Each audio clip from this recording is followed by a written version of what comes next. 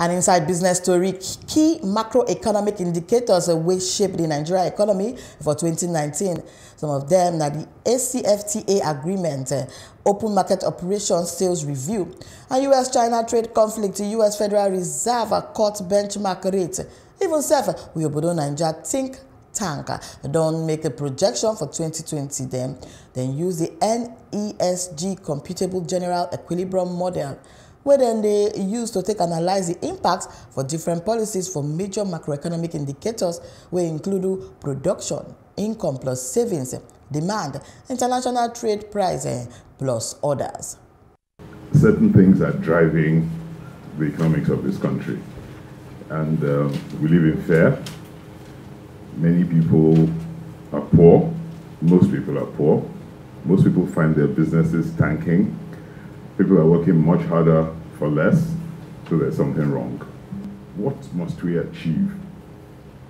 It's fundamental that we achieve growth, but not just growth, inclusive growth. It's fundamental that we create jobs, and it's fundamental that we drag the over 100 million people that we have in poverty out of poverty. We're not just talking about growth, we're talking about lifting people out of poverty. So the question or the challenge is, it's not just enough to create jobs. We must ask ourselves, what type of job? Because as we see here, one of the reports by World Bank says that Africa, and by extension Nigeria, has the largest number of working poor. So in this sense, you can work, you can be working, but you are still labeled poor. Right, so we should shift our focus from looking at giving out jobs as a solution to ending poverty into reframing the thinking and say, quality job matters. World economy runs on two wheels. One wheel is economic or trade. The second wheel is financial or capital flows.